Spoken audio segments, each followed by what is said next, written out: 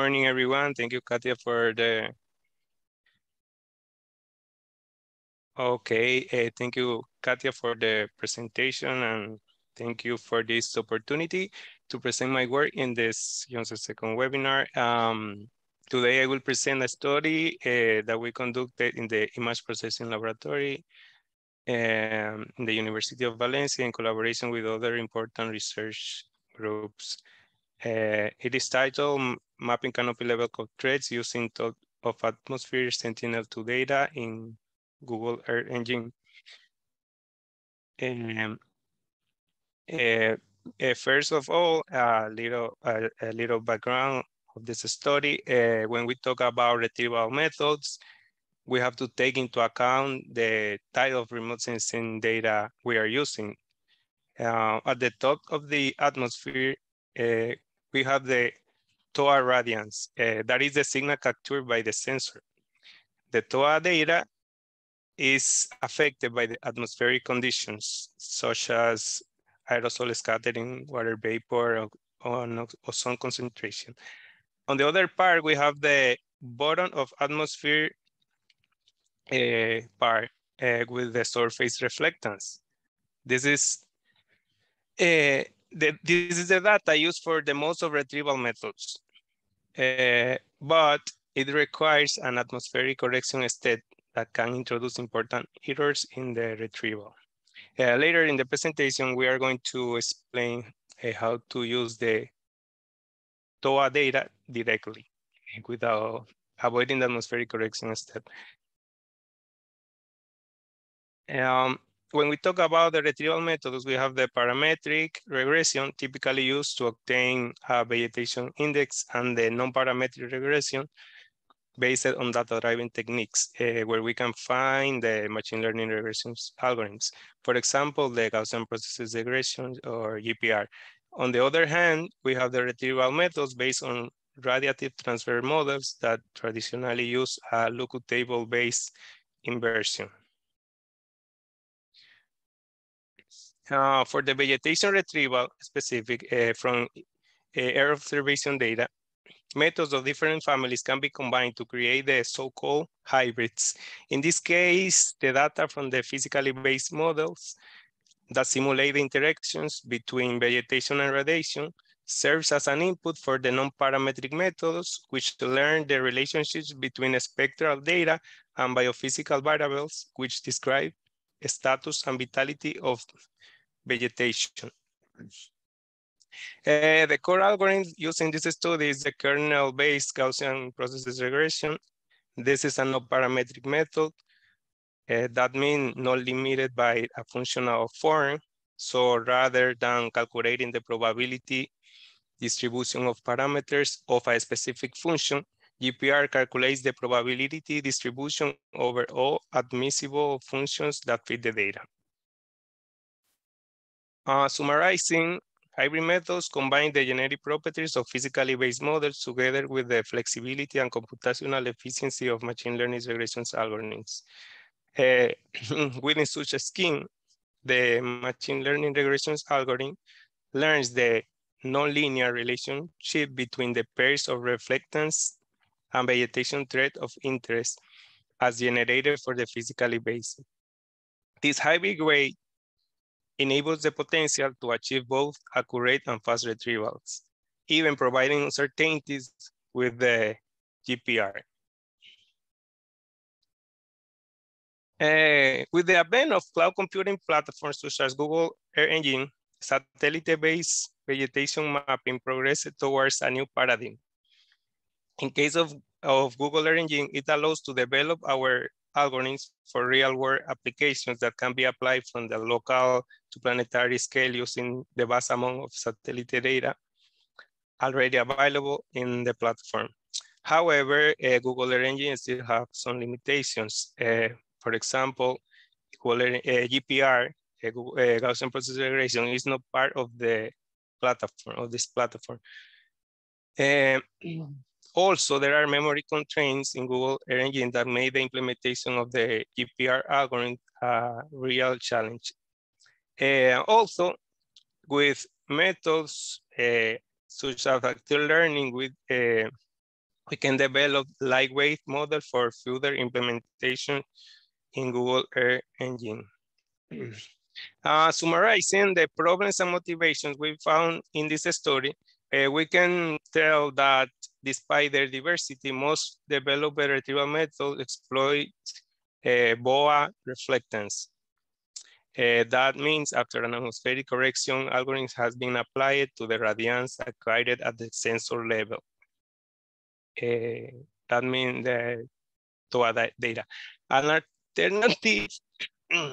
alternative approach to avoid the uncertainty that the atmospheric correction state may introduce is to use upscaled training data simulations from canopy to atmosphere levels and derive the vegetation variables directly from TOA data.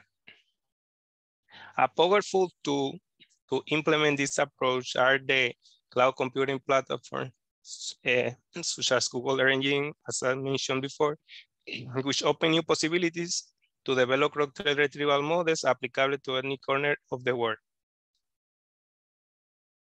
The main objectives in these studies are, as we can see in the slide, to develop a hybrid model based on Gaussian process regression for processing SENTINEL-2 top atmosphere reflectance into crop threads.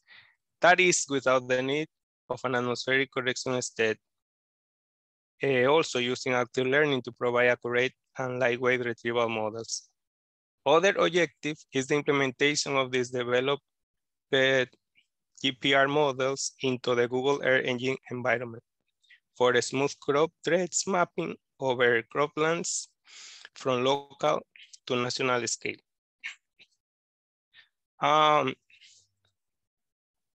The optical remote sensing data we use in this study is free and open access and comes from the ESA Sentinel-2, a pair of satellites which provide very convenient data for agriculture applications. The level 1 product is the TOA reflectance, and the level 2 product corresponds to BOA reflectance. We use, in the case of Sentinel-2, we use 10 of the 13 bands available. We didn't use the bands related with atmosphere studies. In this study, we use in situ data from 2 different locations that are typically used for validation of spectral missions, such as INMAT and CHIME. The first one is located within communal farmlands in the north of Munich, Germany. The data set corresponds to the Munich North-Isar campaign. The second data set comes from 2 campaigns conducted on over cornfields located near Grosseto, Italy. The software used in this study, we use RMOD that runs leaf-canopy radiative transfer models and allows to train and run machine learning algorithms for vegetation retrieval. Another software we use is ALG. It's a toolbox that allows running atmospheric radiative transfer models such as MOTRAN, 6SB, LibRatran. We also use SNAP. It's a popular software from ESA that we use for comparison with our developed models. And finally, yes, and no less important, we use Google Earth Engine, the cloud computing platform that includes remote sensing data, such as the Sentinel-2 catalog. Yes, as we mentioned before. This is the flow chart of the workflow. At the top, you can see the simulation step, then the optimization and training, and at the bottom, the implementation in Google Earth Engine. First of all, the first step, we simulate with prospect prospect 4 and for sale, those models were combining to generate the canopy reflectance dataset. Then this dataset was coupled with the atmospheric simulations from the 6SB to upscale the dataset to total atmosphere reflectance. So in the middle of the flowchart is the optimization and training step. The full data set is optimized applying an active learning technique called Euclidean distance-based diversity. The resulted data set is used to train the GPR to obtain the active learning optimized model of each specific variable.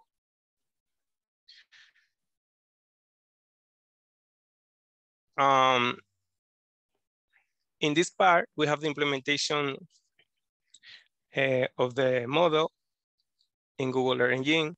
Here, the models are imported into Google Earth Engine after generated then using ALG, RMOD, as I mentioned before. Here in Google Earth Engine, models GPR used for mapping vegetation variables from level 1. In this case, with GPR, we have the capability to provide uncertainties.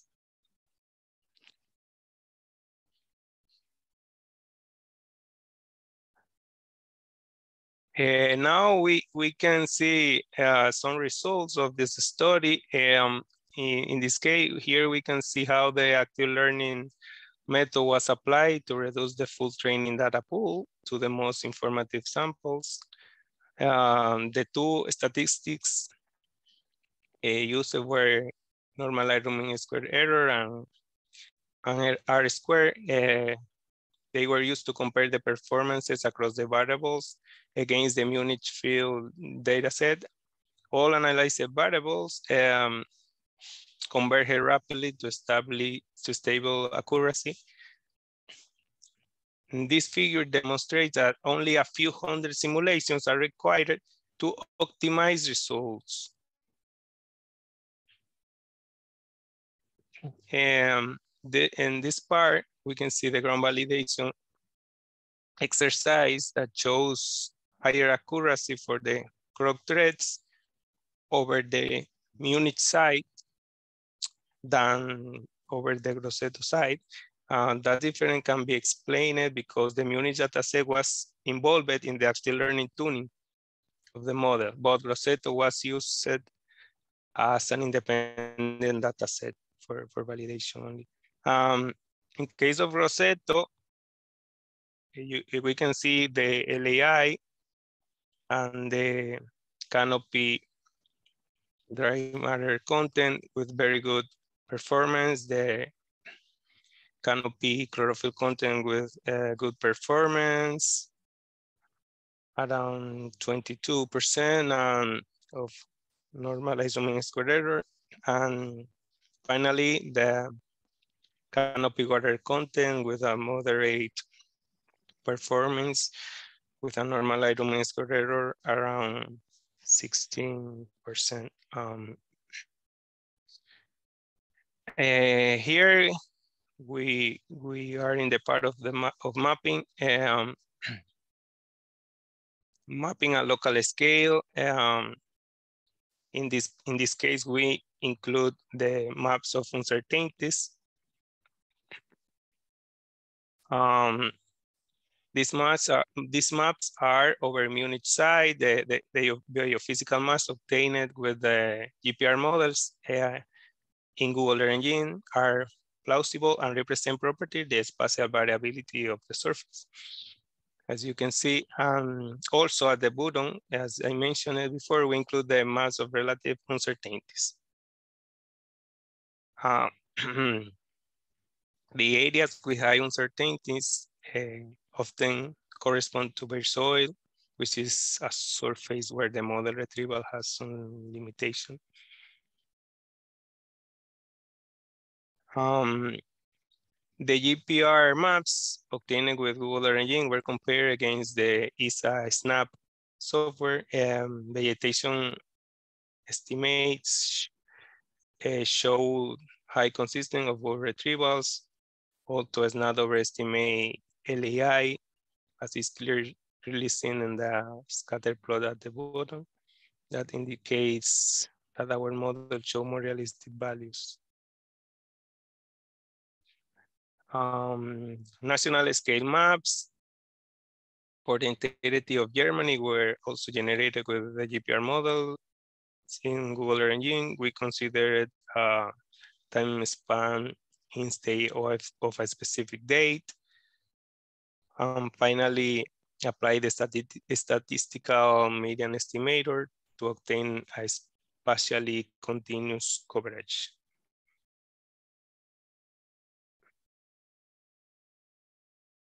Here you can see 4 agricultural regions in Germany with different field characteristics. There is no validation data set available for this success.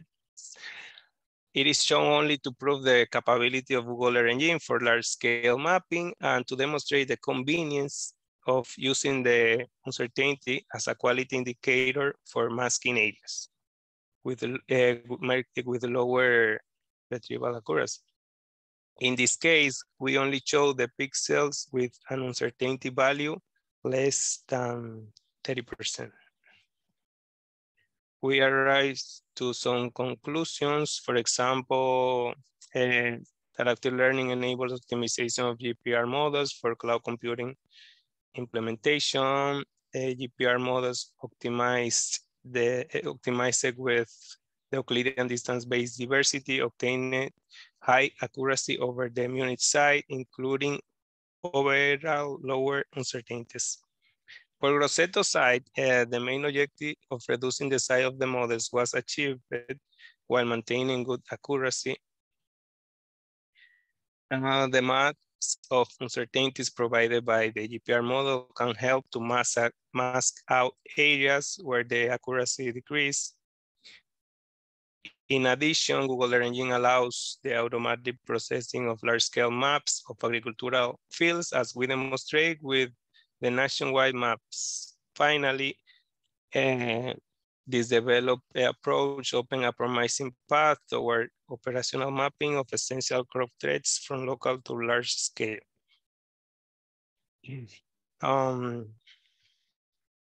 Also, we have some challenges and some opportunities. For example, further efforts are required to develop robust models for level variables. The key lies in the quality of the training data. Also, this study can be expanded by the implementation of the model at the continental scale, taking advantage of the cloud computing capabilities. In addition, the proposed models can be developed for any optical sensor data if it is available in Google Earth Engine, for example, Landsat or MODIS. Also important is to include a gap filling step in order to preserve time labels without cloud gaps. Finally, using this approach, we can address important challenges such as food security and monitoring vegetation dynamics worldwide. This is a repository where the developed Google Earth Engine code can be found for testing the demos. Using the JavaScript, it is possible to select the crop trait that you want to map and also the location or country. Here you can find the model input parameters used to simulate the data to a reflectance databases. Here you can see the main reference used in this study. I would like to thank those who supported this work and the researchers who collaborate with us, especially Johan Barrels, my PhD advisor, Katia Berger, Matias Salinero, Jorge Vicen, Luca Pipia, and others co-authors. Thanks for your support and collaboration. And if you, finally, for any further information, you can contact us via those channels. And thank you very much for the opportunity.